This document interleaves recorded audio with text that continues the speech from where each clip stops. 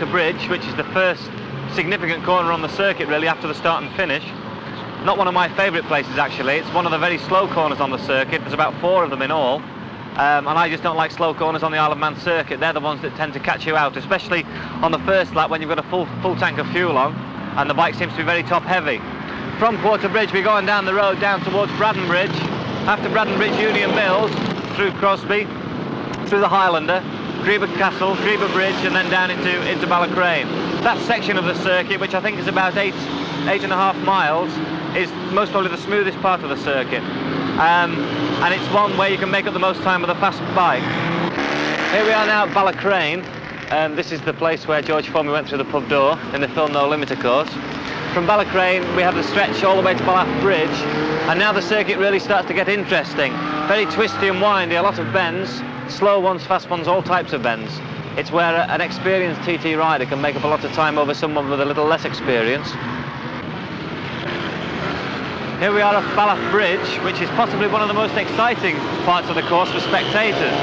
As you can see, there's quite a hump on the bridge there, and taking anything over about 30 miles an hour, you get quite a leap. And at racing speeds, I suppose we take it at about 60 to 70 miles an hour.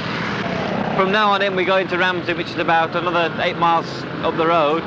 We've got the Sulby section, Sulby Bridge, and then on into Ramsey. Very, very fast from now on in, really. There's only a couple of slow corners. Most of it's quite fast work.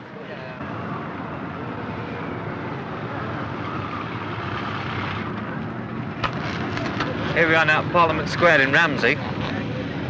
All we've got left now is the mountain climb before we get back to the start and finish. And the mountain climb, of course, is the part that gives the mountain circuit its name.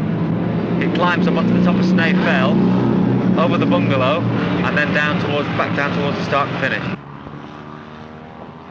Here we are now at the final commentary point on the TT circuit, which is the bungalow. And as I said before, this is the highest point on the circuit.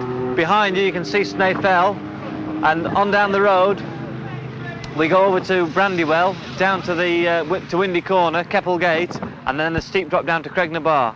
Of course, it's not very far from here now back to the start and finish, and on the last lap of a race, this is where you start to get worried about fuel, hoping you've done your homework all right and you're going to get back to the start and finish okay. Almost the final corner on the TT circuit, Signpost Corner. This is the place where you really start to worry. If you're lucky enough to be in the lead on the last lap, there's only 2 miles between you and the finish. But this is what the TT circuit's all about.